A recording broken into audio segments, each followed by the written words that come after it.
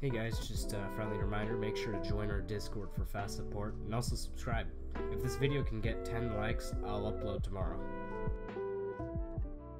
What is up guys, my name is Zua from Jeva. Today I'm going to be showing you, we're going to go more into natives, we're going to do gun attachments, we're going to spawn cars, we're going to do more Lua stuff, so let's get right into it. I'm already in my server here.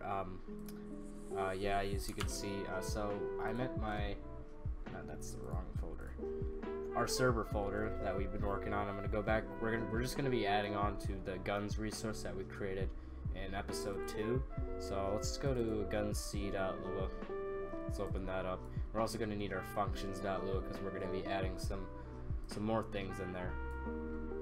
So I'm gonna click this little right, or this little button, and it's gonna put it to the right. So alright, let's start here. So I mean, what we're really doing now is we're gonna spawn, we're gonna spawn a car. Alright, so there's a function that that you can use to do this. So I'm gonna declare the function spawn car, and then it's gonna have an argument of the car name. I'm just gonna keep it car, and a variable local car is equal to get hash key car, and then request, this is another native, request model car, and then if it's not loaded, or while it's not loaded, it has model loaded car do request model car, and then avoid it from crashing, so you add a little wait here. So this is in dot wait 0, and end that while statement, and then we're gonna be doing the table stuff through this, because you need to get your coordinates of your person so the car can actually spawn near your person. So let's do local x comma y comma z is equal to table dot unpack. Also, this code is on GitHub. I'll put the link in the description. Sorry, I forgot to say that. So we're gonna get the entity chords, that's another one, and then get player head, and then -1 because we're getting the entity of ourselves, or the coordinates of ourselves. We'll just put a false after there, and then we gotta get the vehicle, so local vehicle, it's gonna create the vehicle here next to our person. Create vehicle. I cannot type, man. And then we're gonna use the car that we requested, because it's defined here, but then even though it's passed through, it already redefines itself to the request model. So car, and then we're gonna do x, so we're gonna make it forward, I think. No, we're gonna make it sideways spawn 1, or actually let's just do 3, then y plus 3. I cannot, dude. Alright, 3 and z, and then we're just gonna have it 1 above so it doesn't go to space. Put 0 0 here. Don't know why. A lot of these parameters, I really have no idea what they're for. It's just GTA, you know. And then that's kind of it. Oh, you also need to create, or you need to set this vehicle as a entity mission, or mission entity, whatever it is. It's like set entity as mission entity, and then use the vehicle variable that we just did, true, and then another true there. So oh yeah, and we also got to end it. This will actually make it spawn without it breaking. If you do it without it, yeah, you're gonna have bad results, I'm pretty sure. So let's also actually, you know, let's just make the car command here. So I'm actually going to create a table just so we can get some table practice, because if you have no idea what's going on here, I'll show you why. So we're going to create an array, I think it's called, from JavaScript. So that's what, well, this would be an object, but the way that's like it's like an array from, yeah, I'll stop talking. Comment. So what I'm writing here is car names in GTA 5, that little thing that I showed you, the second tab. This, yeah, my computer's really slow. Just a bunch of car names. You can find them on Google somewhere, but this is what I'm using. So comment, cheetah, oops, and we're gonna have the last one as Fagio. I think that's a little bike. Forgot. I just remember it for some reason. So I'm gonna make a new command, call it register, or I'm gonna call it car. So it's gonna randomly pick from this array here. Make it do a function, then end. And then in here we're gonna make a new variable called car, which is equal to, put this around parentheses just to make it more precise. So we're gonna use the cars array, and then in here we're gonna do math.random and use the table cars, and that should be, it should select randomly from any of these four. So then what we're gonna want to do is now call the function spawn car, car, which is that variable that we defined. It's gonna randomly pick from there, and then we're also gonna notify, saying we're gonna make this purple. Sorry about that. Spawned car, and then H is this H thing right here. That means it's bold, and I'm also gonna make it green. So bold and green. I'm gonna say car. So it's basically saying the car. I want it to output the car that it actually spawns out. So we can just or join the strings. So we can just type in car, and it should do that. That should work. So now what we're gonna want to do, I want to show how weapon attachments work. Probably should have done that last episode. And let's write the function here in our functions.lua. So let's define the function weapon attachment. I really hope I did not. Yes, there we go. Okay. Actually, let's call it weapon component, because that's what I called it when making this component.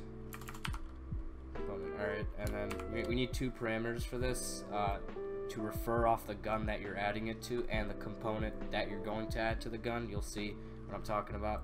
So then let's add a weapon hash and a component. You can essentially call these whatever you want, but you have to pass it in through the function or through the content that we're going to write for this component. I'm sorry, man. So and that, and also we're gonna make a conditional, and you can see how conditionals work. So if it's going, we're gonna say like if the head or the person has the gun, then it's going to put that, but if it doesn't, then it just won't do anything, instead of it outputting errors or possibly crashing. So if has head got weapon, then you could do get player head, oops, head, and then -1, which is referring to just the player. It's client-sided. Get hash key. Then we have to use the weapon hash and false. And we say we gotta say then. Then it's going to do this. So give weapon. Oops, give weapon component, which is a native, and then our player, so get player head -1, oops, not equal. Then also get hash key weapon hash, and then that should be it. And then what we're gonna want to do in our in this function, we're going to create the or we're just gonna add it into here. So let's give. Oh wait, I actually forgot something. There's another parameter in here. My bad. Get hash key. There's another one because I completely forgot that there's a little component thing here. Then you have to do component because that's passed to there. That should work, hopefully. I don't really know. Might have misspelled something. I tend to do that a lot. Okay, so give weapon. Let's give ourselves a weapon underscore pump shotgun. I'm doing this because I already know the attachment that I want. You could find it on this website that I'll put in the link in the description. You'd want to copy this as one of the parameters. So when we use the weapon component function, I like to just put an indent just to show what it's under. And you have to refer to the gun that you're going to do. So weapon underscore pump shotgun, and then another parameter here, and say the one that you want. So let's go into the pump shotgun. I actually forgot what I was going to type in for pump. Pump. There we go, right here. You're gonna add a suppressor. Let's add a little suppressor there. You'll see it. And I'm also just gonna add a little flashlight on it because why not? You can literally just copy this, and paste it in there. That should work. And while we're doing that, let's create a /die command just so if we don't like the spawn or where we spawn from, we could just, you know, respawn somewhere else. So if you want to register command die function, and hopefully you understand the gist of this. So to actually die, we'd have to set the person's health to 0. So to do that, we have to do set entity. I spelled that wrong. Entity health. It's really simple. And then I like to use player pet. I'm going to show you that player head ID is essentially the same thing as get player pet, but I like to use this outside of loops just because of reliability and whatnot. So we're gonna set that as 0 because that's how much health we want. I think it's up to 200 is how much health you have. So 0 means you died, and I'm also just gonna notify and say in red you died. Okay, so that should be basically it for that. Let's actually run it in our little thing here. So I'm gonna go here and type in. I already have my server started up, and I'm in the live server. So I'm gonna type in restart. Okay, what was that? Restart guns.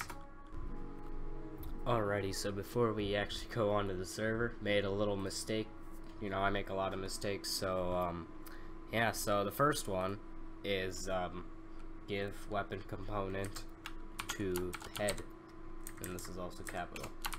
Then I forgot the end for this function. I thought it was for this, but you need an end for an if statement, so I'm just gonna put that end in too, so that should work. Let's restart the thing, restart guns.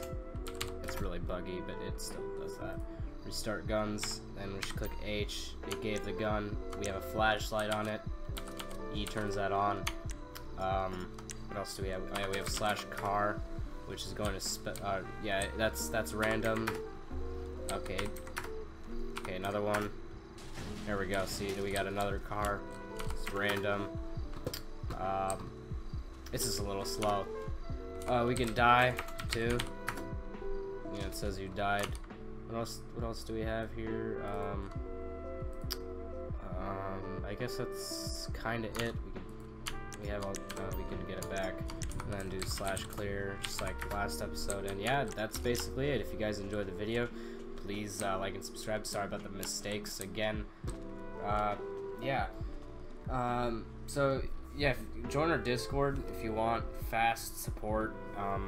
Make sure to join our Discord. Yeah.